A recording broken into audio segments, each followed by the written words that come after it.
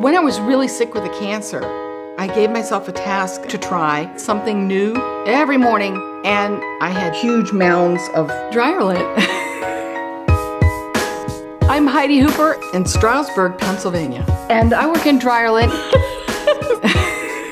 I start off doing a sketch. The dryer lint goes right on the sketch. I start laying down different shades of colors. It takes like 3 months to complete the pieces. It doesn't have to be perfect. The whole point in art is to relieve tension from yourself. I just have fun. I've always been a bit of a wacko. I receive at least a couple of packages every day. 125 people send me lint. I seal it for about 6 months to make sure there's no bugs. I have 987 boxes, blah, blah, blah.